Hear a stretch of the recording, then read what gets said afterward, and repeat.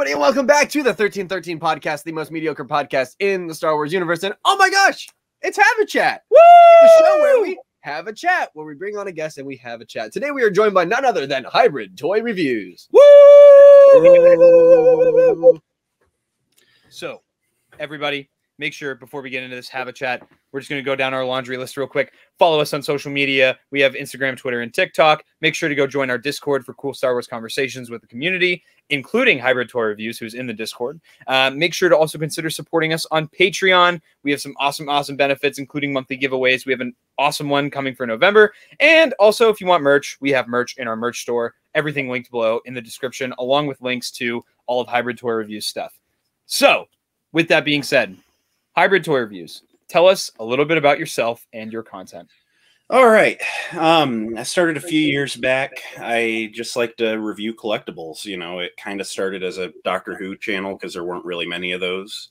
There was basically nothing to review. I learned that early on, and I bought a lot of Star Wars stuff, so it kind of rapidly became that. And so now I mostly just review Black Series figures. If I find something outside of Black Series I think is cool, I'll do a video. Sometimes I talk about conventions I go to and all sorts of nerdy stuff. So cool. About it. Yeah, so you're the first guest that appeared on our channel before you were a guest, actually. And that was your appearance in with us on our social media for the Erie Comic-Con a couple months back. Which video I'm holding on to until November, because it doesn't fit spooky season. Yeah, no, it's not really the spooky vibes, but no, that was a good time though. We gotta get together again for stuff like that. Yeah, it was a good time. So I guess my first question is, what disease do you have? Because I see a lot of Funko Pops behind you, and you know how we feel at 1313 about Funko Pops generally. So, yeah. So that kind of ties into the Doctor Who stuff. There's a lot of Funko Pop, and all of them are Doctor Who ones. There's basically very little merch outside of it, and they don't even make them anymore. But I have a complete set. Some, you know, I mean, most pops, you know, I don't really care about. A couple of them are kind of high value ones. So I don't know. They're I don't know. Just they're not in the main display room. You know, my kind of office bedroom space is sort of overflow, so it's not cool enough to be with the actual figures. Okay. If I see one more TikTok clip of Doctor Who taking Van Gogh to the Van Gogh Museum, I'm gonna blow my head off. From my favorite episode, but they do post it a lot. So. I like literally like once a week I'll see it on TikTok. Me too. I'll be like, no. Yeah, it's a good episode, but it just gets shared way too much. Like, there's a lot of other good stuff outside of it, but I feel like there's stuff like that with every like show though, or movie franchise. There's always that one scene that everybody talks about, right? And it just, as if you're like an actual fan of the franchise or the series, even if that's your favorite scene, you almost cringe when people talk about it because it's like the only thing anybody knows about the series. I cringed because some guy got casted as Van Gogh. That wasn't William Dafoe. Right. Yeah, I mean, it wasn't even accurate. He had 2 ears and everything. I mean, they didn't do a good job on it. I mean, it was a good episode, but I mean, like, everyone always like goes to that one. And I'm like, hey, I mean, I like it, but what about like all these other good ones where, I mean, the show's been on for 50 years and the reboot's like 14 seasons in. And I'm like, we're only talking about this one. Like, yeah. That's kind of how I feel about like Empire, honestly. I feel like, yes, Empire is a fantastic Star Wars film, but anytime you talk about Star Wars and you know what I'm talking about, people will go, Luke, I am your father. And I'm just like, please make it stop. It's like, oh my gosh, it's so indubiously funny. Right. When someone comes up and says, hey, Empire is my favorite movie, and you're like, wow, what a unique and original take. That's how I'm starting to feel about Revenge of the Sith now, too, though. Like, especially if you're like a very surface level fan, you know? Right. I think I'm totally gatekeeping right now, and I have no problem doing that. Right. It's okay. You know, sometimes. I think if you're our age, Revenge of the Sith is your favorite. Yeah. Right. No, and I mean, it's, you know, it's kind of weird. You know, people are doing to the sequels right now what the original fans did to the prequels forever. You know, I mean, everyone grew up on those old 3, and then the prequels came out, and they're like hardcore knocking on them, but now it's kind of cool. You know, there's this resurgence where a lot of people are kind of proud to say, hey, one of the prequels is my favorite. And right. It'll be neat to see, you know, where people are at in, you know, 10, 15 years. You know, there's going to be some kids that genuinely say, hey, I saw, you know, Force Awakens, Last Skywalker, or Rise of Skywalker in theaters as a kid, and that was my favorite movie I went to. They're just not old enough to be the loud voices yet. Yeah. That we've been saying that for like eons now. It's one of our themes. We think it's just kind of a generational thing, and it at the end of the day, these are movies and stuff made for kids. Except for Andor, I wouldn't show Andor to a kid. Yeah, there's some stuff there. Yeah, how are you enjoying Andor? How are you liking it so far? I have a take on it. Ooh, let's hear the take. Most are going to think of it as a hot one. Oh, okay. I'm not disliking what's happening, but I'm disliking the weekly format for Andor. Okay. Yeah. Because like it feels like we're constantly building up. And so like you wait a week for an episode, and then that episode is just further build up for what you know is coming. You know, we had 2 episodes of Cassian and these rebels basically just saying, we don't know each other, so we don't like each other. And like, it could have been 1, or I wish I didn't have to wait a week for the second half of it. I haven't seen this most recent episode yet. I've heard that, you know, the stuff finally goes down, but I've kind of just not, I don't want to say wanted to, but just haven't gone for it yet. Dude, how have you not seen the mid-season finale? How? Right. No, and I mean, and I've heard it's great, but I'm just, I just haven't, you know. I thought about, you know, watching it tonight before we talked, you know, that way I wouldn't have to say I haven't seen it yet and get bullied by you guys. But like I mean, I think Andor, with it being a lot of build up for a finally the episode comes where something happens, I almost think it lends itself more to binging. That weekly episodic format. And a part of me wants to just stay with it so I'm not behind, but another part of me is like, I'd probably personally enjoy it more if I just waited for it to be over and then spent a day watching the whole thing. See, that's an interesting take. So I actually shout out to Sarlacc Digest podcast. I've been following along every week with their weekly Andor episodes. And they brought up that question in last week's episode, especially after seeing this mid-season finale, as we're calling it. The question of, is Andor more of a bingeable show than a weekly release show? And I think that at first we were all very confused with Andor, why it got delayed 3 weeks from the beginning of September to September 21st. And then they released the first 3 episodes together. And in retrospect, I think that it wasn't because, you know, Disney or Lucasfilm was pushing it back. I think they did it because early audiences watched the show and said that putting the first 3 together is going to bring more people into the show than just that first episode alone. I mean, deeply, you know, rooted Star Wars fans who want to know things like, oh, what does cup of noodle look like in Star Wars? Or, you know, like stuff, little stupid things like that.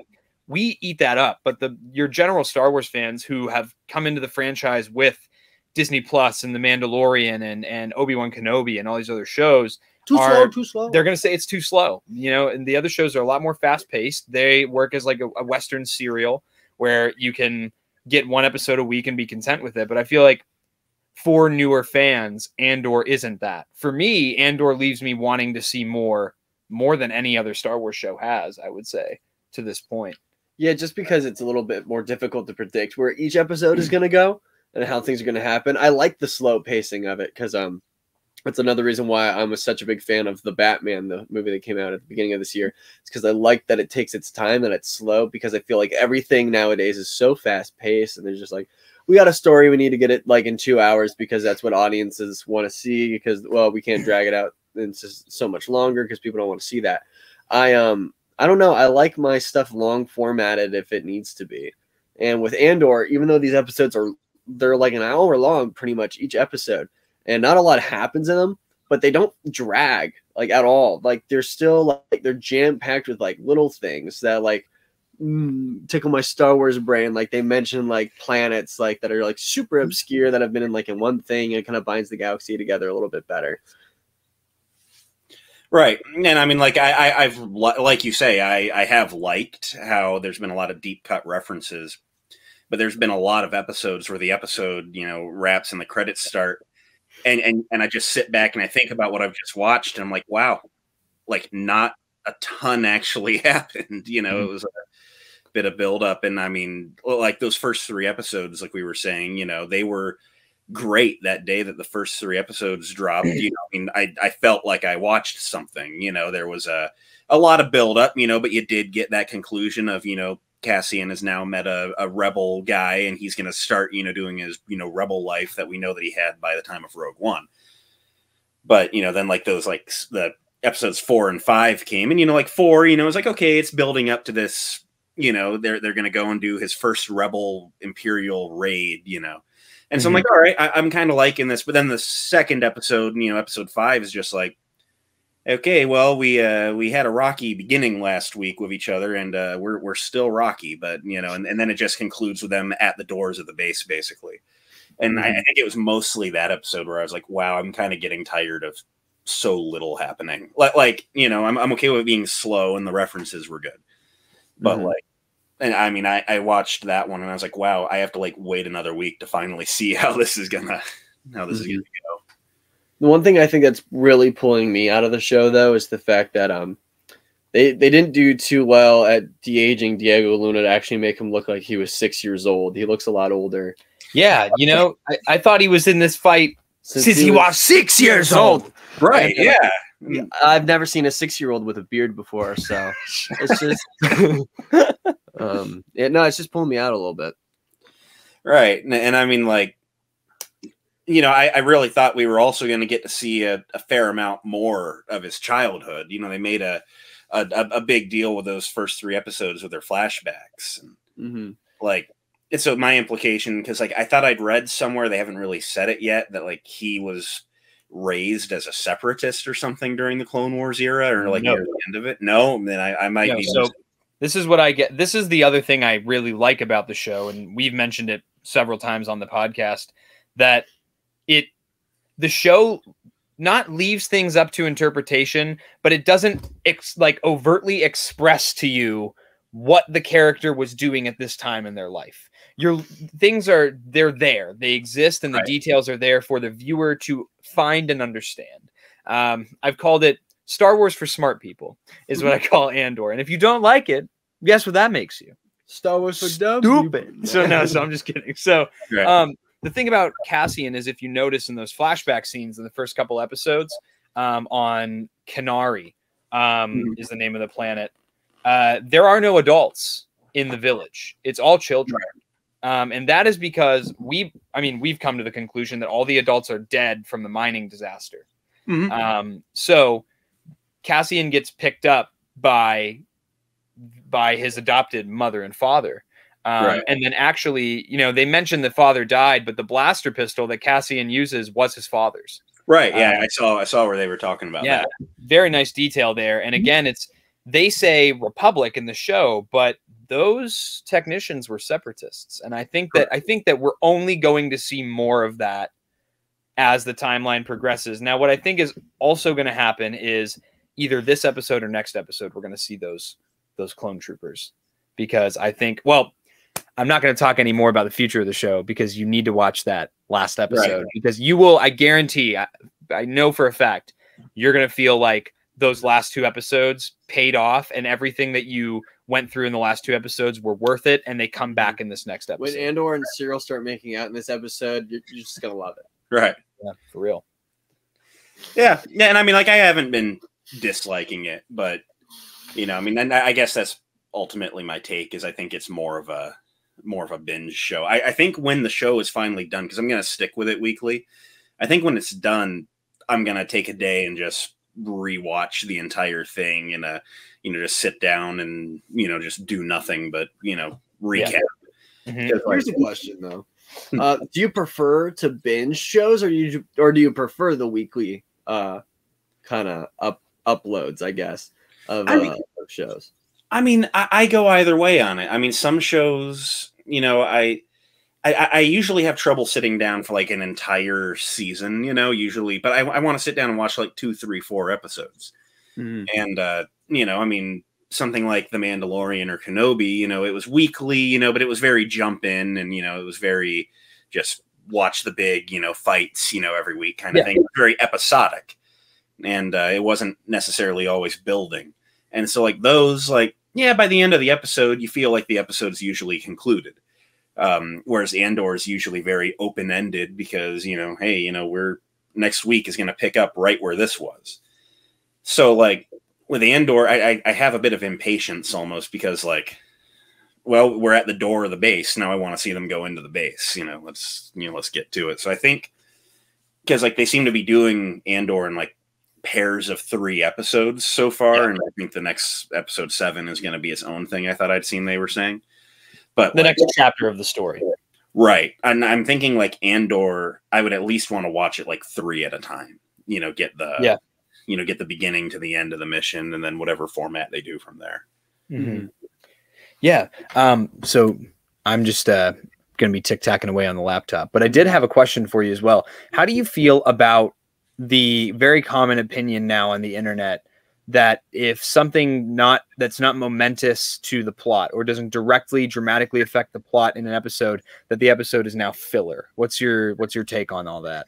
It's ridiculous. They wouldn't have written it if there wasn't some purpose. And I think the best, most easy to explain example would be Star Wars Rebels. There were so many episodes during the airing that people are like, oh, this is ridiculous. This is filler. What are these stupid space whales? And yeah, they didn't talk about them again for 2 years, but they did end up being relevant. Right. I think anything that's filler only seems like filler because you don't know what they're going to do with it yet. Yeah, that's kind of, I've always gotten kind of frustrated with the whole filler argument because what happens to character building? It's like, at what point do we stop with character building? Do you just want to do away with it altogether? And then you just have stuff that goes on that just, you don't know anything about the characters anymore. Now you have a show that just happens and the characters just exist. And that's kind of how I felt with Obi-Wan Kenobi. I know I'm kind of beating a dead horse when I say that at this point because, but I feel like we had all these rebel characters like Roken and the pilots. And, we made a joke about Wade when she's crying about the one snowspeeder pilot, Wade, because he dies of the Inquisitorius. I never cared. I've rewatched the show 3 times, dude. I still don't care. But I watch Andor and I've watched the 6th episode 3 times and I care more about those characters because they took the time to build them up and write them. That was one thing about Obi-Wan is I think it should have been a movie. It really should have been a movie. I feel like most of the problems with Kenobi span from the fact that they wrote it as a movie and then they said, let's make it a TV series. Yep. And then there's not filler episodes, but there's filler content within itself, shots that don't need to exist of people running from in the Inquisitorius when Obi-Wan breaks open the window and there's the water wall or whatever. Right. There's 3 shots of him running from the water when you really you should have boiled it down to maybe 2. I think there's actually 4 shots of it. It's it's a little overbearing. So, right. No, and I'm with that. To back a little bit to the character building argument, going into a show like Kenobi, we've spent a lot of time with Vader. We've spent a lot of time with Obi-Wan. Yeah. And while they are in different places than we've seen them before, we've never seen them in the middle of that 20-year gap. Knowing the characters as well as we do, we can pretty reasonably guess that Obi-Wan's a bit traumatized and Vader's angry. And, some character building is required with them. But considering that the show is so heavy on characters that we already know a lot about, they really should have spent a lot more time worrying about the new ones. It seemed like they spent more time on Reva than anyone else, but Reva was not the only, and even then, Reva wasn't super fleshed out. She just got more than the others did. Yeah, and it makes me wonder where we're going to see these characters next. We have all these characters that we've now established in these new shows, and they come and go, and you feel like there's going to be more to their story. And I wonder if this is just like is Lucasfilm just putting them in the back pocket to pop up later if they need something? Or is this a plan? Is this like Marvel, where it's like there's a plan for every character that pops in for a post-credit scene, or, you know, something or other, that these characters are bound to pop up again? Right. Yeah, no, and I mean, it could very well be something like that. I mean, they've established so many, and there's not really any great place for a lot of them to go. Outside of Andor, we don't really have any projects like in that between 3 and 4, you know, going on. Our next thing is, you know, Mandalorian season 3, the Ahsoka show, and you know, they're doing a lot in that era. So, you know, at that point in the timeline, we're like 15, 20 years after Kenobi and Andor. So, you know, I mean, what's Reva been doing for the last 20 years? Is she still around? You know, Rowan, you know, I mean, like, where have they been? What have they done? There's so much time that anything could have happened, and there's not really a great place to put them unless we say something years down the road. But also, you know, like, Rowan didn't get any character building, so am I going to care when he shows up? Or is it just going to be hey, there's that guy? Yep. And it'll just kind of be Haja will come back. Will Haja come back? That's the question. Haja. What's the bounty on me now? How long will it be till we see him again? 1 year, 2 years. I love Haja. Yeah, I liked him too. He was one of my favorite, you know, just side characters. Silly, goofy odd guy. Right. So, hey, I wanted to switch gears here. You know, we're talking about Andor and stuff, and, you know, in the trailers there were the clone troopers. In the trailers for Andor, we see a ton of phase 1 or phase 2 live action clone troopers. It was awesome to see the clone troopers in Obi-Wan Kenobi, the 501st, you know, not CG for the first time.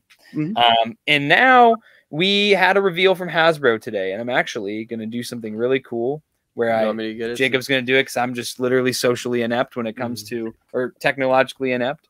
But yeah, so can you see it? Can you see it? Yeah. So we had Hasbro's revealing of the Black Series clone trooper helmet. We're super excited about this. We're over the moon. We think it's super cool. So, but the one thing about it is that we think it looks a little bit goofy. So, Tommy, did you want to elaborate on the goofiness? Actually, let me grab so these are one of the helmets that we've made here. I think these actually look better. So this is a helmet that is accurate to Revenge of the Sith. And this is from the files from Galactic Armory. So that's what this looks like. Let me see if I can get it the same position. Yeah, right there. Yeah, so the differences that I can clearly see is one with the visor. The visors look a tad different. Right. I don't know. I think the visor looks a little bit more animated style than the Revenge of the Sith one. But then Tommy found or saw something and pointed out that actually the helmet looks to be like it's from Jedi Fallen Order. So yeah, so shout out to, I think it was Floral Fly Solo guy or whatever his name is. Let's see, I have him. Yeah, Floral Fly Solo guy on Instagram. I was commenting back and forth on Yak Face posts with some people, and he commented saying, I think it looks like the way the visor is, because that was the thing that was off-putting to me when I first saw the helmet the most. For me, I think it's the fact that the brow is like, it doesn't have any like protrusion at all, and it looks really small. Yeah, but if you look at the clone troopers from Jedi Fallen Order, it looks much closer, especially this little this cut here in the corner of the T visor. It's much more akin to what we see with this Hasbro clone trooper helmet. So, I mean, what are your thoughts? Do you like it? Do you not like it? What are we thinking on it? I mean, I like it. A lot of people have been saying it looks a little too animated. Something to note is that it is being labeled under the Clone Wars subline for Black Series. Yes. In that yellow stripe. That's an argument that has been used for any differences in the Clone Wars era clone troopers that they've put in the line. You know, why the 332nd Black Series didn't have a black stripe, because it didn't have it in the Clone Wars.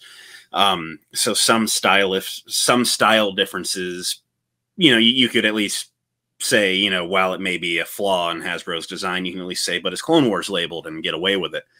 The one thing, and it's kind of looking better on the side pictures on the box, but on the main picture, just looking at the helmet, the one thing that's really kind of caught my eye is it just looks like it has a giant forehead. Like the eyes are like way low from, like, yeah.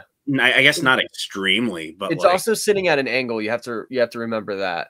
right. But I mean, like that picture right there, you know, kind of looking at it from the side, it just seems like there's a lot of distance between the black stripe and where the, you know, the middle of the head ridge is. Yeah, that's why I thought that the stripe should have been like maybe like up to here. Like it looks like way too thin. And then I'm also a little bit confused at the fact that there's like zero definition between. Let's see if they have like a side view. Well, this kind of works. There's like not a whole ton of like definition between the top of this brow and then the rest of the helmet. And then there's also not a lot of definition between this gray part and the rest of the helmet. And you can see on this one, there's a lot. There's a good amount of little divot here. I'd say like maybe like not like an eighth of an inch maybe. Right. It's really not a lot, but it's enough. So I don't know. I'm glad that this helmet exists now because it makes collecting Clone Trooper helmets a lot easier to access to a lot of people because one, not everybody has the artistic ability to go out and create their own helmet. Like when it comes to painting, you can just buy the kits for cheap, but not everybody has the time or the ability to do it. And then not everybody has the money to go out and spend $500 on a finished one. So at the end of the day, although I personally think it looks a little weird, it doesn't matter to me because I can go off and I can make my own helmets if I wanted to, and I can make them any way I want, whether it's accurate or not, and tune it to how I think looks best. But this just makes it easier to access to all collectors who are a fan of the Clone Wars. There's this girl in my Design 2 class today who is in love with the Bad Batch, and she likes Waxer a lot. She has a little 3-inch Clone Wars figure that she painted to look like Waxer. Oh, sweet. And she intends on buying the helmet to make it look like Waxer's helmet. So for people like that, it's absolutely perfect because this makes it easier for them to access the ability to get these helmets and customize them themselves. It's only like $130, which I thought that one was going to be like $200. Yakface said today that Hasbro is going to probably list it at $132, which I think is actually like a really fair price. Like for what it is, I think that's an amazing price. It comes with a voice changer. That is cool now too. I think it's probably going to be D. Bradley Baker's voice because it's listed as a Clone Wars item. I think it's going to be like one of the Kylo Ren voice modulator. Like here. Don't mind my epic pants. Of everything that they've announced on it, honestly, the voice changer is probably what impresses me the least, just because I've heard like, the Stormtrooper voice changer. It's not gonna sound dope, so like you can't even say anything. People thought I'm Kylo Ren.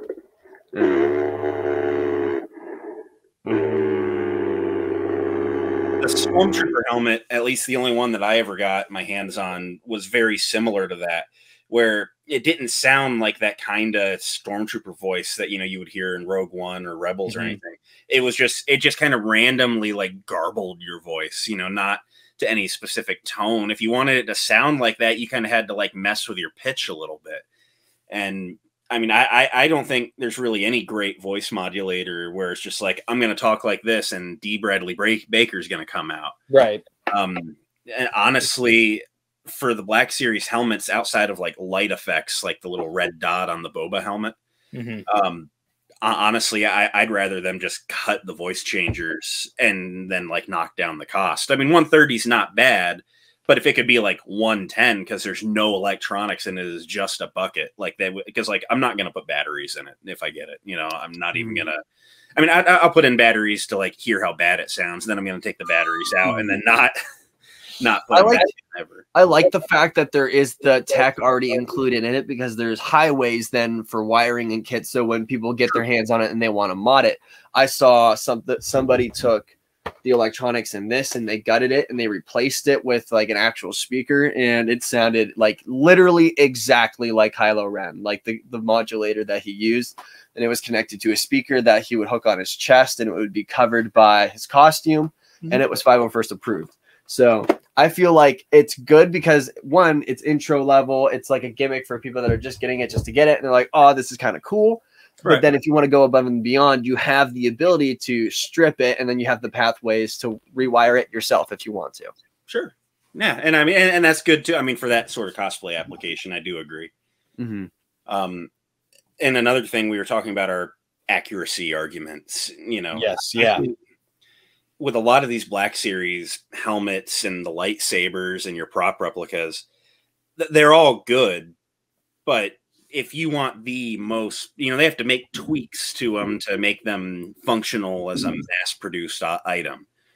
You know, if you want the most accurate, the most perfect, looks like it just came off the screen, you're already in a niche. You know, some people are just going to see that clone trooper helmet and be like, that is obviously a clone trooper, and it's a really good looking helmet. But if you're someone where, you know, the size of the brow or the gray ridge is really, really going to bother you, I mean, like, you're already used to spending the, you know, the bigger dollar for the higher function replicas. One of the things, and it's bugged me on these since like I was a kid, is like a lot of Hasbro's lightsabers. You know, this is like the original, you know, Force Effects Luke. You know, Luke and Obi-Wan's, you know, has a very thin area up here. You know, the hilt tapers down to very little and then widens back up for the emitter. And they could never do that for a toy. I mean, the plastic ones that collapse in, you know, the blade would never go in. And for these, the first time that someone tries to hit it, you're going to bend there. And so, like, if you really want that perfect Luke Skywalker or Obi-Wan Kenobi, you know, lightsaber replica, you're going to go to a third party no matter what. That being an extreme circumstance there. But I mean, you know, I think the helmets, if they don't have that taper on the gray area on the back, it might be for a reason, whether or not they're just trying to save space. You know, maybe there's not a thick, you know, like there's not a void in the plastic for that channel behind there. Well, that's one. So one thing I did talk to Lukeness Monster today, was telling me that, you know, the same thing. Like I think the helmet looks too big, blah, blah, blah. And so I was saying, as somebody who like has been around like 501st approved clone trooper armor and like making my own, it's so impossible. You could never meet the body proportions of either an animated clone trooper or a CG clone trooper from the prequels. Right. It's impossible. And especially with the helmets, the clone trooper helmets in the prequels have that lip on the bottom that touches the neck. And it goes all the way around. So there's no way a clone trooper would be able to take his helmet off in those movies with those proportions. So what the 501st did in the beginning was they literally, you had a magnet that took off the whole faceplate of the helmet. Right. You had to put on the back of the helmet and then use the magnets to attach the front of the helmet so that you could have an accurate look. Nowadays, the 501st has done away with that, and now you can have helmets that don't have the lip at all, and that's one of the things that Hasbro doesn't have on their helmet either. So, and again, even then, like, I have a pretty big nose, and so, you know, trying to fit in one of those clone trooper helmets, my nose is touching the visor, like it just is smashed up against the visor. It's not a comfortable fit.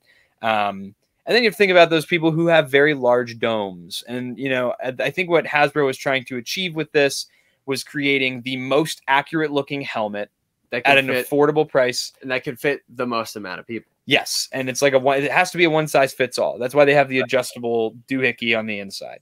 You know, and so I think that with this particular product, that's where, you know, I'm nitpicking. I am like 100%, because as someone who is like getting trained to look for inaccuracies for something that needs to be approved by the 501st, that's the things that I'm looking for, and that's where my eyes go first. What's wrong with it? But again, it's like the same as a Black Series figure. Just because there are small inaccuracies with it, or I don't like the way something looks from an image, I never trust Hasbro's images to tell me how a figure looks. Because especially with like photoreal and stuff like that, you know, the Darth Vader helmet for Obi-Wan Kenobi looked ridiculous. And then I saw it, you know, because it was at that camera angle where the helmet is leaned back. And then I saw people get it in hand, and it looks fantastic. Right. So it's not going to stop me from, I'm going to pre-order it. I'm going to buy it. It's not going to stop me, but then I get the opportunity to do a review on it. You know, I get the opportunity to actually look at the product. So that's where I'm at with it. Yeah. No, that's a good looking helmet. I mean, even, you know, I've had a lot of issues with the Black Series helmets of just not fitting. Yeah. I remember the Rogue One helmet. I excitedly found it at Walmart, like very much at time of release within a few days. And I got out in my car with it. And I didn't even go home. I opened it in the car and I widened the headband as far as the headband would go because I have a big head and I know. And then I set it on my head like a baseball cap and it wouldn't go any further down than here. And I'm like, the expandability on this is garbage. Like it's just not, you know, feasible, you know. And like I remember I forced it down where I had my eyes about where the mouth was, and that was like all I could do, even like uncomfortably. And so that became a shelf queen. But yeah, and that's the other part of it is like I'm gonna be honest with you. So I have worn both my Boba Fett helmet and my Mandalorian helmet driving on many occasions, and the Mandalorian helmets have a very nice viewport for driving. I think definitely, but Stormtrooper helmets and Clone Trooper helmets have awful viewports when you're trying to drive with that sucker on. And especially because with the Phase 2 helmets, it curves up. So you have right where your eyes are is where the least amount of viewing space is. Yes. Yeah, so my eyes are literally like right here. So like I have like decent peripheral like out to here, but like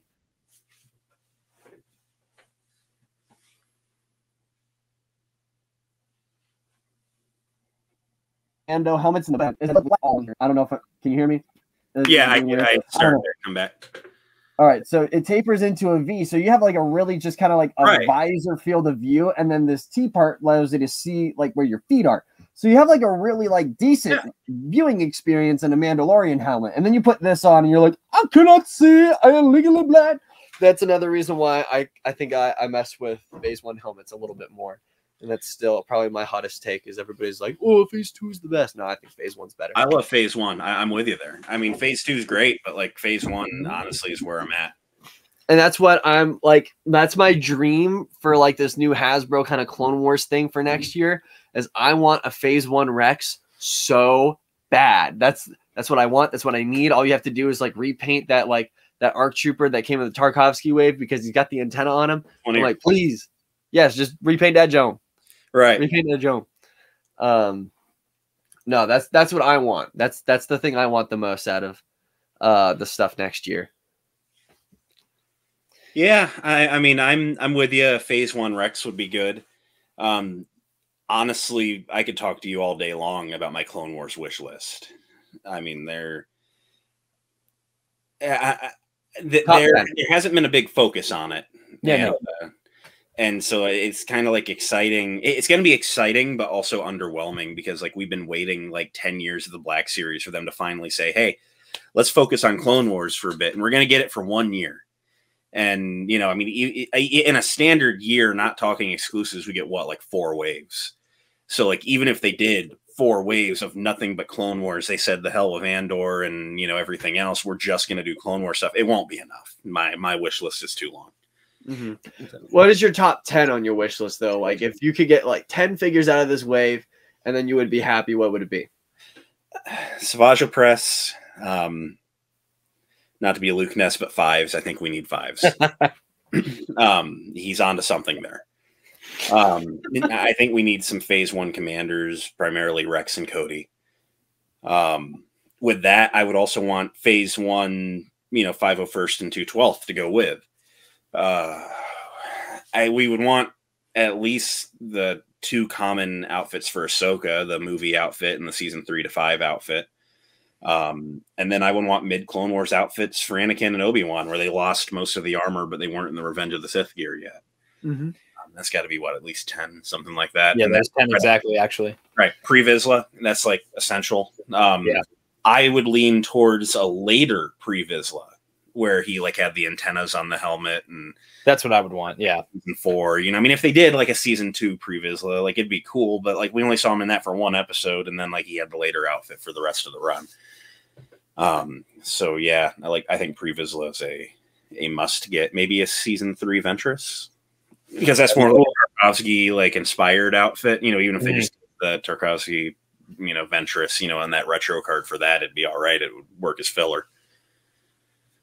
So Yeah, I think for me, it's exciting that they're doing it at all. So what I've learned from Hasbro is that they're really just what they make is determined by Lucasfilm. right. With Star Wars figures, and they don't have really any say. Everything that they do has to get approved by Lucasfilm. So for them to be able to do figures that aren't just from season 7 of the Clone Wars, which is the only relevant Clone Wars right now. Right. You know, this is a good opportunity. They could do 100% reuse, all only clone troopers, battle droids, whatever. And I would be cool with it because that's all I want. It's just more Clone Wars characters to flesh out the shelf. Now, if I had to pick one figure for them to do completely new, it would be Dirge. I would want them to do a Dirge figure true to the character.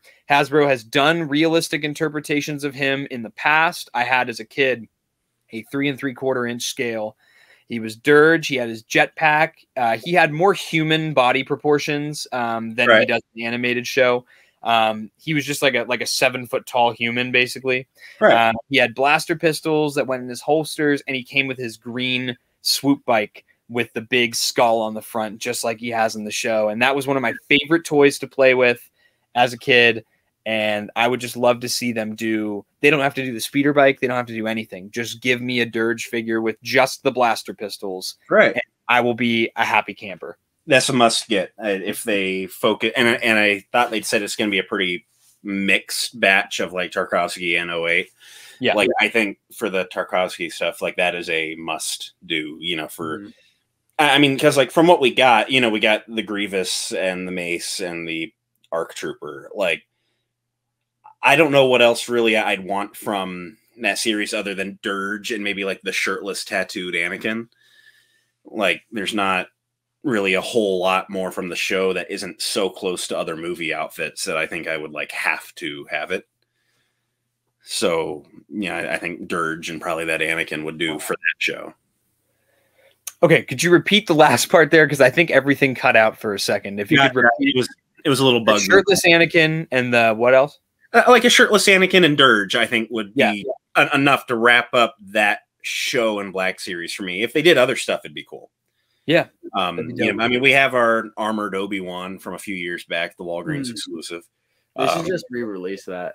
They should just throw it on the retro card, maybe update it to the new clone body. But even if they just straight reissued, it'd be okay. I mean, at that point, if they did Dirge and the shirtless Anakin, we'd have like 6 figures from this micro series, you know, and it's like the big ones, you know. We got to get Jedi Shaggy. We got to get him. Right. Shaggy.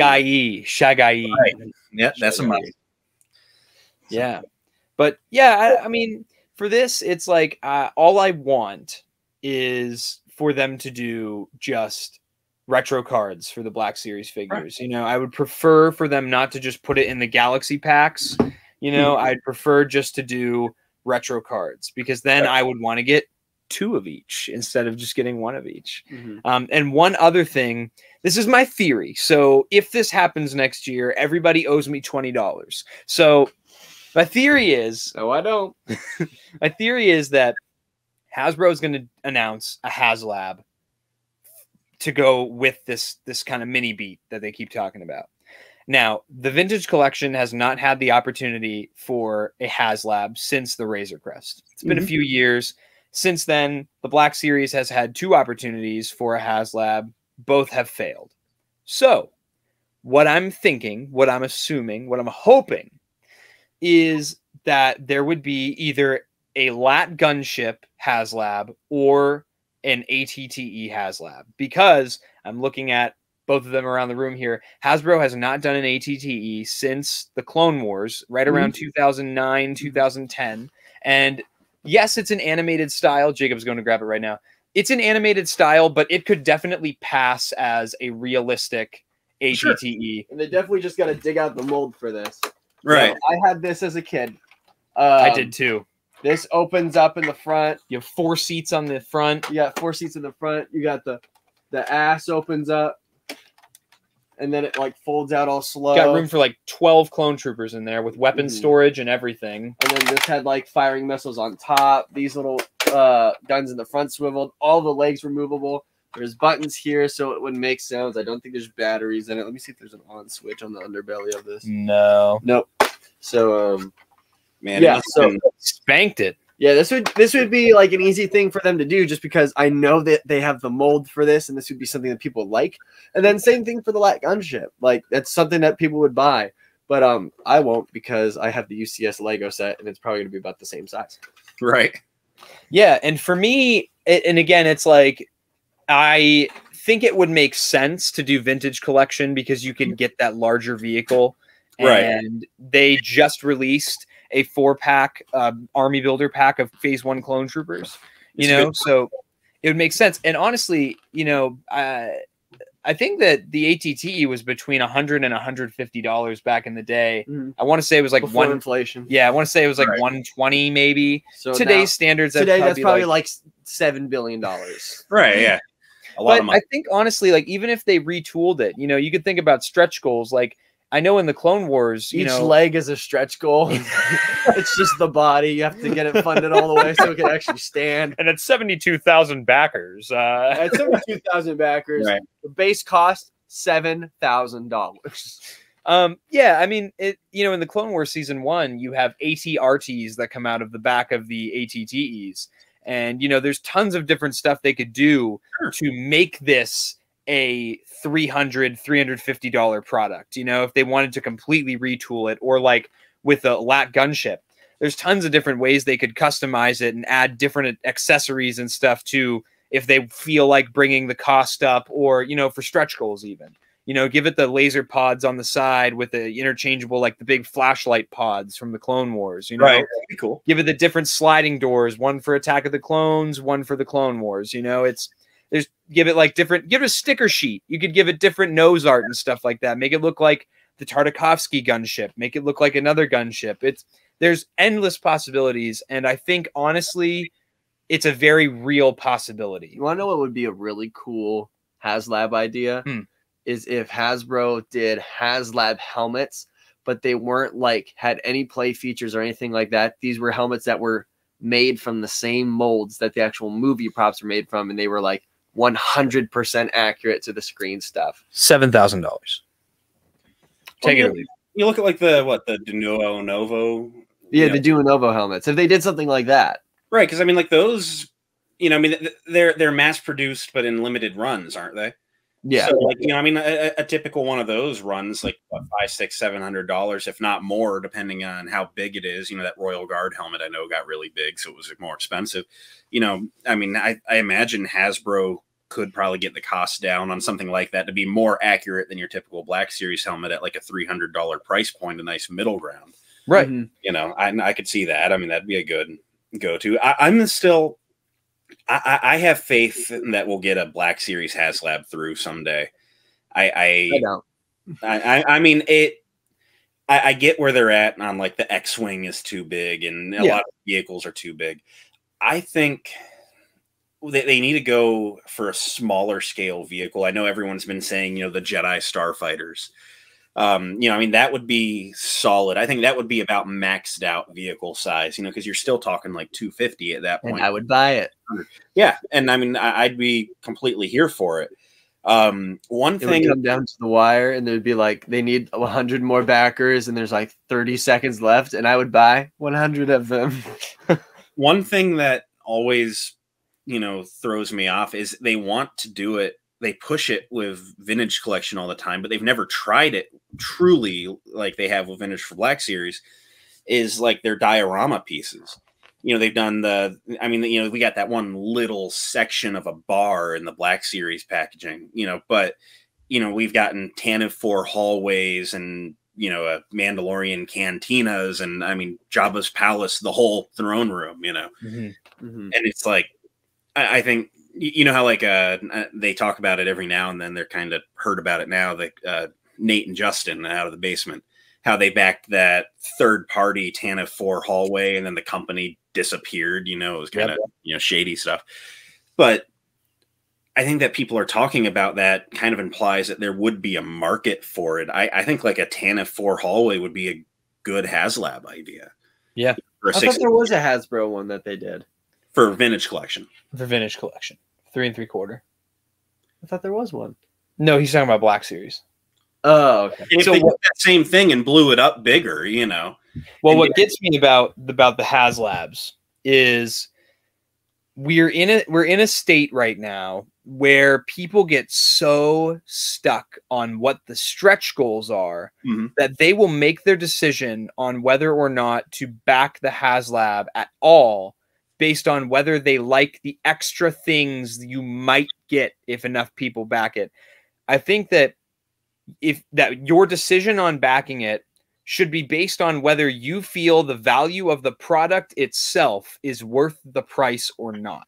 Correct. Because to me, an extra $20 action figure that would come with this thing that I'm already paying $350 for is just a bonus. It shouldn't be, well, I'm deciding to unback this. And obviously I'm referencing the Rancor here. I'm not, it shouldn't be, I'm unbacking this project because a $20 action figure that I was hoping would be a part of this didn't end up being a part of this project. And I think that going forward, Hasbro is going to be very, very cautious. I mean, you would think that a Rancor would back and would make it for the Black Series. Its original trilogy, by the time it came out, it would have been right around, right now where the 40th anniversary of Return of the Jedi is coming. And everything would have lined up. And it literally came down to a bunch of neckbeards online with a movement, no Ula, no Mula. That's what it came down to. It was about a $20 action figure that was never going to be included. Right. And they convinced themselves that was the make or break to spend $350. Granted, if people wanted it that bad, it's not like it's out of the realm of what Hasbro can do. It's really just like what Lucasfilm is willing to do, because this is one of the stretch goals in the new Ghost Rider thing. This is a figure. Right, yeah, the Queen of Hell or whatever. Yeah, it's a scantily clad woman. So it's not like Hasbro didn't have the ability to do it. I think it was just a thing with the licensing with Lucasfilm that they didn't want. That's 100% what it was. That's why, like I just said, like everything Hasbro does with Star Wars has to be approved by Lucasfilm. And they were not down to do Ula, which is the same reason that we're not seeing a new Slave Leia figure for the Hasbro 40 for the Return of the Jedi 40th. It's the same exact reason. That's one figure though I do think is kind of like, you really should be doing that figure, not because I'm like, oh, I'm horny for Leia, but because I'm like, it is such an iconic scene from the movie. It's an iconic look for Leia because everybody that's in their 50s right now realized that that's when they became a man in the theater. And to be honest, they changed it from Slave Leia to Hutt Slayer. So if anything, it's glorifying what she's wearing and what she does in the scene that she's wearing it. So why wouldn't you want to produce it if Disney, the people that produce Star Wars, can have Megan Thee Stallion and She-Hulk twerk, I think you can say that Leia wearing that clothes is sexually liberating as well. So I just don't get Disney's logic. I think because is it like Lucasfilm's department that works with Disney? Is it Lucasfilm like separate from Disney? I think it's a Lucasfilm thing, if I'm being honest. But Disney owns Lucasfilm, so is it like Disney's telling Lucasfilm to do it, or is it Lucasfilm making the decision on their own? I don't know, because it's the same thing with you can't have open limbs in the boxes for Star Wars figures as well. Like when the Emperor had a different head that was hidden behind the piece of cardboard, that you can't have like extra hands just kind of poking out in packaging because Lucasfilm doesn't like it. Well, the Ayla Sakura figure is going to have open limbs. But it doesn't make sense though as to why you would like not have it more often, due to the fact that we see people's heads get cut off, people get cut in half, their hands get cut off all the time. And we see their stumps being like, oh, like why is this a thing with the toys that like separate? It doesn't make sense. I wouldn't even call them toys anymore. They're literally called collectibles now. It's because somebody in my classroom calls them dolls, and it makes me want to shoot myself. It's like, and the way I look at it, it's like we're in a stage right now where I have a 12-year-old brother.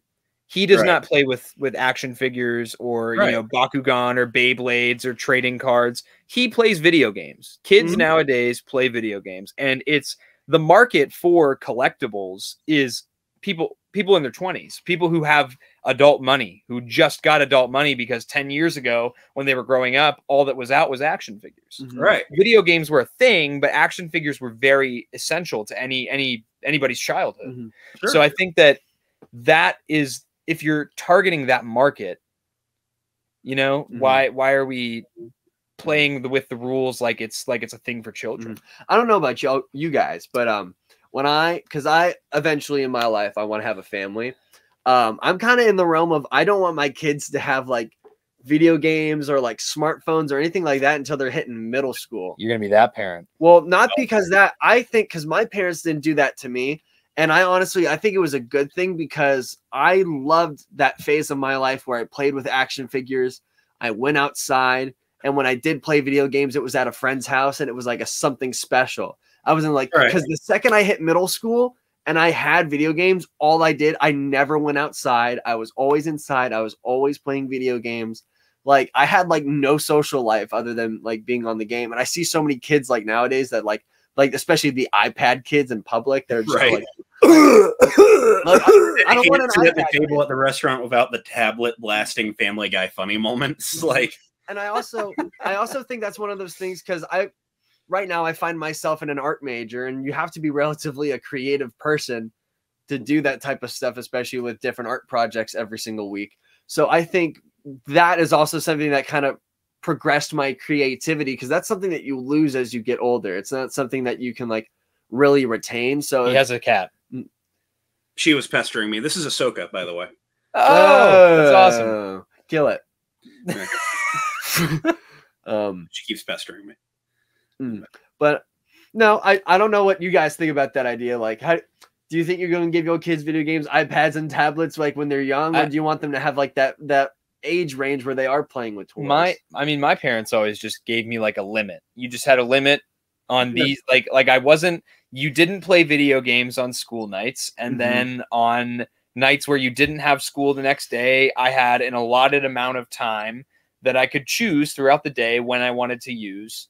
I could, you know, I had like 2 hours or 3 hours where I could play video games, but after that, no more screen time, you know? And so I did, I still have the opportunity to play with, and again, it was like Bakugan, and then it was, you know, Pokemon cards, and then Magic the Gathering I did with my friends in like 5th grade, and then Beyblade was a big one. And again, like Star Wars action figures were just always there. That was specifically Star Wars. I had like a couple Avatar figures. I had a couple, you know, like G.I. Joes, and a couple Lord of the Rings figures. I had some Indiana Jones figures. I have a really funny story about getting those figures too, because I was in 4th and 5th grade. I was super in Indiana Jones. I was that cringe kid. I wore a fedora because Indy wore one.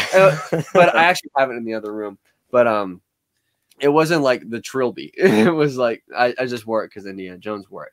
Right. But I remember one time my dad found like this pack. It was like 12 figures from like all the different movies, like online, that some guy was selling. And I remember one night, because my dad told me that he was going to buy them. I was super excited. And then one night he pulls me into the room and goes, "Hey, I just got an email from the seller." So it was like the dude's parole officer or friend emailing us saying that the guy got arrested and was in jail, but the person was going to take over sending us the figures because they couldn't figure out how to give us our money back. So, oh my goodness. I remember my dad being like, "So the guy's in jail." I'm like, "I'm not going to get my figures." And he was like, "You're gonna get your figures." I was like, "No!" I have a story about a mail away figure. Oh, I love this. So I wish we would do those more. I mean, or any more. Like they were. Well, awesome. that was back when you could find action figures in stores. Right. I think that's a your guys area. We can go to that next. But yeah. So back when I was like, it must have been like 2010, 2011, when Clone Wars was doing the packaging where every figure came with like the dice and the trading card with the battle cards. So there was a mail away figure for Sergeant Brick, the brainhead dude from the Camino arc, right? It came in that big weird square package. It wasn't like the regular Clone Wars packaging. It came with that battle mat, like it was for like that card game. It was like the battle mat thing, but it also doubled as a carrying case. Yes, exactly. So I had the carrying case too, come to think of it, but it was like a softy material, you know? Right. It was like kind of like a vinyl sort of. Yeah. And so there's Sergeant Brick was the mail away figure. And I was like, my heart was set on getting that figure. And this is why I've always, like, as much as I will like dog on Hasbro and stuff, I've always had a very strong opinion that they are different from other toy companies in that they are deserving of the Star Wars license and stuff. So when I was young, of course my parents were helping me, you know, we'd go to the store, find this figure and that figure because you needed so many to like get the stuff for your Sergeant Brick. Right. It was like 5 or 6, like the barcodes you had to get. So I got them all together and we mailed the Sergeant Brick. We sent in an envelope to Hasbro's, like the address for Hasbro's headquarters or whatever it was. And a few days after we mailed it, my dad came up to me and said, "Hey, we forgot to put," like, I don't remember if it was the barcodes or the paper that said that you were going for the brick. And I remember I just sobbed. I was so upset because I was like, I worked so hard for this. You know, for months and months, we looked for the figures and got the figures together. And I was so excited. And it just didn't happen. And it was like very close to the deadline when we finally mailed it out too. So like, I was like, this is like, I was sobbing. Well, then a week later, I got a letter in the mail from Hasbro. And it was, they had sent me a letter, a personalized letter for me saying that they got my stuff, but they realized that I forgot to put this one paper in the envelope. So if I just send them the one paper with the letter they sent me back to them, they would fulfill my Sergeant Brick. And they said they had one like on standby for me. And I had like a month to like get back to them or whatever. So I sent the paper back, and sure enough, I got the Sergeant Brick in the mail like a couple weeks later. And it was like, because of that, that's something I'll always remember. I'll always remember being sad about it, and then I'll always remember that I got the figure and how much of a special moment that was to like get that special white box from Hasbro and to dig it, you know, open it up and dig out the figure. And I still have them, you know. This is the one mail away figure that I got. It was a proto Boba. I also had that vintage collection one. Is that the one where the stomach gets removed, or that's a different one? That's a different one. Yeah. But I remember we got this and I was super excited about it. And it was like, I thought it was the coolest figure of all time. And then my dad said, "That's really cool. I don't want anything to happen to that one." And he went and put it in the gun safe. He was like, "I don't want anything to happen to this one." But then eventually he let me take it out and play with it. But yeah, I absolutely adore. This was like my favorite like Star Wars figure growing up for a little bit, aside from like the ARF Trooper figure I have. Yeah, that's dope. One time, my dad he had all of like the original Kenner figures from like when he was growing up, but he sold all of them for books in college. Yeah, for book money, and then he only kept one, and it was the TIE Fighter pilot.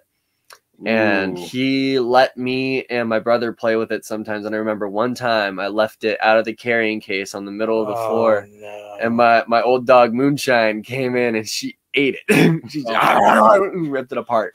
So and I always felt bad about it ever since that day. But now he has one in there, a shadow box. Yeah, in the shadow box. So it's a good looking display. I like that shadow box y'all did for him. Yeah, it was. How do you know about that? They showed me. When were you in this house? Oh yeah, no, never, ever. Right? You mean you got a tour of the 1313 set? Yeah, Jackson must have done it. See, that's what happens when you look at the cat. Look at the cat. Yeah. She likes the attention. She knows she's being looked at. What do you want? That's what happens when you come to the Comic-Con is you get to come check out the 1313 set. Maybe. Right. Maybe, yeah. Maybe. If you're not stinky. But yeah, I mean, you were gonna say something about finding figures in the area. Yeah, I mean, just sort of as like a conversation topic type thing. Like, this last like year and a half or two have kind of completely, with very rare exception, quit pre-ordering anything. Wow. With like the only exception is Amazon exclusives. Yeah. Like if you pre-order a Target exclusive, it doesn't matter what it is, it's going to get canceled on you at 3 a.m. someday. And if you pre-order a Walmart exclusive, it's going to go up for sale on Walmart.com for months before they ever decide to fulfill your pre-order. If they do at all. Right. And if you pre-order at GameStop, you know, their website's been all right. I used to do the in-store pre-orders a lot, but now they'll ship out every online pre-order before they'll touch an in-store pre-order. Yep. And I'm at a point where I just don't do it anymore because honestly, I would pre-order cases at Entertainment Earth and Big Bad. And then I would find it at Walmart months before anyone got fulfillment from there. And like, I mean, I've never had an issue with the in-the-store hunting, but I also go like hardcore on it. Like I'll see where Yakface will post, you know, hey, someone found this wave at a Target, and I'll wait until I see a found sighting for like somewhere within 300 miles of us. And then because that just means it's in our region. Oh, okay. Okay.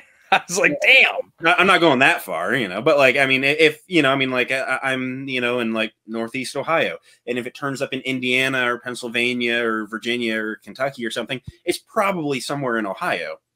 So like, honestly, I have this big loop I drive where I drive like almost like when I say Northeast Ohio, I'm saying like 10 miles from Lake Erie, 10 miles from Pennsylvania. I am in the corner. So like I'll go from there all the way to Cleveland, about as south as Akron, and then back over to Youngstown, and then back up to where I'm at. And it's like, if I do the full circle, it's like 150 miles of driving. But usually by the time that I get to Cleveland, I've hit like 6 targets. Right. And usually I've started to find, you know, like I haven't gone hunting yet for the Ayla and Mall wave. There hasn't been any local sightings. It's starting to show up. It's starting to. Right. I actually found one in the dumpster at GameStop. Oh, no. Right. But like, I mean, like a wave like that, like usually, you know, yeah, the Ayla and the Mall are always going to be the first ones to go from that. But if I went hunting, usually by the time I get to Cleveland, I'd have found the Grogu or the Grief Karga of the wave. Right. Like yeah. The figures that are going to get left behind. And then that means, hey, yeah, it is somewhere here. Meadville, Pennsylvania, I found the General Lando wave like 2 months before it started hitting anywhere else. Just when some of those random Walmart sightings started showing up. So like, right. You know, I don't really deal with pre-orders anymore. You know, it's I really stopped with the Walmart and Target ones. I really just go to Return of the Nerd from Taiwan. Right. And I'll just get like 4 figures at a time from him, and it would come out to the same price with the international. You know, it comes out to the same price as buying 4 figures from Walmart or Target online anyway. Right. Pre-order. So, you know, I just wait, get a group of 4 of them from him, and get them over here in the States. And it just makes it so much of like, I already have all the Andor Walmart and Target exclusives, and I don't have to worry about it. Right. But again, it's like the distribution is starting to get better again, though. Like I'm starting to see figures in stores more often than I did when I started collecting, because before it was always a ghost town anywhere you went. Right. I mean, go to like a Target now, and I mean, like you're going to find that snowy Maudo Crace pack, and you're going to see on clearance but some Antox and some Galens, and you're probably going to see a bunch of Tikas. And I mean, like, even if it's just that limited selection at all of them, there was a time a year ago where you go to Target and there would be like one lonely like Queel on the shelf. Yeah. Now, you know, there's like 20 figures and there's like 5 or 6, you know, different characters of that assortment. And like, there's not a shortage. If you wake up in the morning and say, hey, today, I don't care who it is, I'm going to buy a Star Wars figure, and you go to your store, there's going to be an option for you. There's going to be a few to pick from. So like, and I don't know. I start seeing found reports and I just go for it, you know? Yeah. It's also like the most exhilarating feeling to find figures in store. I know Jacob always has a good story about the 332nd Walmart exclusive clones. I was at Walmart and I was coming home from something. I don't remember what. And I was like, oh, I'm going to check Walmart just because I know they're not going to have it, but I might as well check. And this was when they had them on like that end cap. And I turned the corner and there's like a good maybe 50 yards to go till you get to like the toy section of this Walmart. And I could just see the end cap and I could see the figures on it. And I was like, oh, and there's this guy speed walking towards the toy section. I was like, this dude's going to try to get him first. So I went in the opposite lane and it was like, going from as hard as I could. I slid into the end cap and I scooped them all up come to find out, this dude was going for Hot Toys like not Hot Toys, Hot Wheels like a loser. So he turns to the Hot Wheels. I grab all my plastic dolls because I'm a cool guy, and I call everybody I know. I'm like, I found all of them. Do you need them? And I ended up having like 2 332nd figures that are like over there right now. Yeah, that was a real. I think there's only like one that they didn't have, and it was like the Mandos. It was the Mandalorian that they didn't have, but they had like 1 Ahsoka, 2 troopers, and the Mandalorian like loyalists. And I was like, and I was a happy camper checking them all out. And my mom was with me, and she's like, "Do you actually need all of those? Like, do you need all those?" And I was like, right, every last one of them. I need them. So. I remember that was a crazy weekend when those dropped. Yeah, like it. I was on a second date with someone when I saw the Yak Face post that, you know, hey, people are finding these at Walmart. And I was like, do I ruin this? Yeah, I ruin this. And I asked, like, can we go to Walmart? No, but she was cool with it. She was actually cool with it. She's like, yeah, but I hadn't shared that this was my thing. And I was like, hey, and I tried to be all nonchalant. I was like, hey, let's go to Walmart after this. And she's like, oh, why? And I'm like, stuff. Was there a third date? They had the Ahsoka and the 2 different Mandalorians, but the 332nds were gone. And there was a third date. She thought it was cute. So sweet. So, you know, we broke up since for other reasons, like my unlikable personality. But she thought it was cute until she saw my living room and all 600 of them staring at us. She said, "Oh, this is nice," and they all said, right. It's always been like the most like not even like, I wouldn't even say humiliating. It's just I already know how she's gonna react if I'm like go on a date with someone. It was always the funniest, like back at when I was living in my apartment at school. Like I would have a girl over and we would just be like talking and like hanging out in the living room, or like we'd like go get a pizza or something, hang out in the kitchen. And I'd be like, oh, yeah, I'm going to go, like, you know, change or something. She'd be like, oh, can I see your room? And I'd always go, you don't want to. And she'd be like, oh, is it a mess? And I'm like, oh, it's definitely not a mess. Like, it's very organized, but you're just not going to like when you see. And there's been a couple of times, like, where I would just, like, walk in to, like, put a hoodie on or something. And I turn around and she's just, like, the girl will just be in the doorway just looking around. And I'm like, yeah, so see you never. Just I have gotten lucky in that I've never found anyone that thought it was a bad thing. Oh, that's good.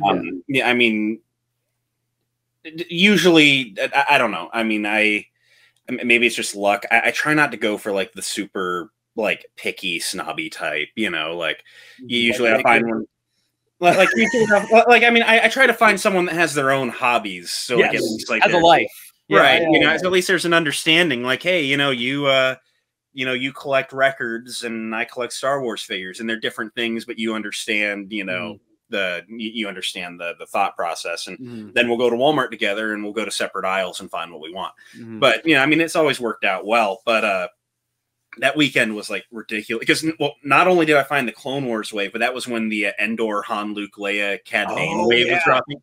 And I was looking for Clone Wars figures, and that wave was there too. So I walked out with like 12 figures. Like I have like 10 of them here, and she's carrying the 2 that I couldn't carry. But I was like, "Can you grab those?" And she's like, "Yeah." Like I still got another date, so that was great. But then I spent that weekend like hunting the 332nd, and that was like the most stressful 2 days of collecting ever, because I knew if I missed them, I'd never get them. Yeah. 100%.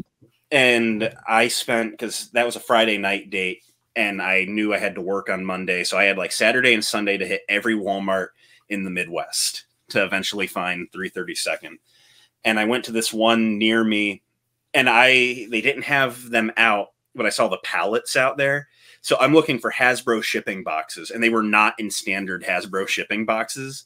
And I saw what the boxes looked like later, and I walked by them so many times. Times I went to this Walmart.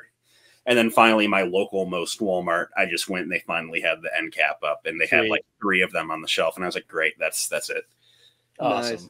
But like that was like the most intense weekend. And then the Clone Wars Target wave dropped, and I just watched Target.com for like a that week. was the most intense for me was going to the, because these guys were on vacation for that week. Right. So it was up to me to find a set for myself and at least one set for their big collection. So Right. I went to Target every day. I got there an hour before they opened every day, 5 days in a row. I was so sleep deprived. Right. And it was just, I didn't care. And eventually I got all of them, at least one set for you guys and one set for myself. Mm-hmm. But yeah, it was a blast. But I know you had a story. Oh, I was just gonna say that I find myself really lucky when it comes to the girlfriend situation. Well, yeah, you have one. Yeah. Yes. But because our relationship kind of started because we were watching Star Wars and movies together. Was kind of like our hanging out thing. I remember that. And now, because she's in school in Florida, whenever she goes to like the mall there, they have a Lego store. She always like calls me. She's like, "Is there anything that you want while I'm here?" Or like she'll go to like Target and Walmart and like call me and like be like, "They have this, this, and this. Do you need anything? Do you want anything?" Like, get yourself a girl that figure hunts for you. Like, get it right. Tommy, I know that's gonna be really hard for you due to the fact that you have trouble talking to a woman in general. I don't know what you're talking about, dude. Yeah, that's so wholesome. I'm taking my toaster to my bath tonight. That's awesome. Make sure it's plugged in first. Well, time to listen to Nirvana and brood in the dark while I drive home tonight. You Time to know, listen to Nirvana and plan about being just like my idol, Kurt Cobain. Right. I'm in an old house with no GFCI in the bathroom, so there's no stopping me.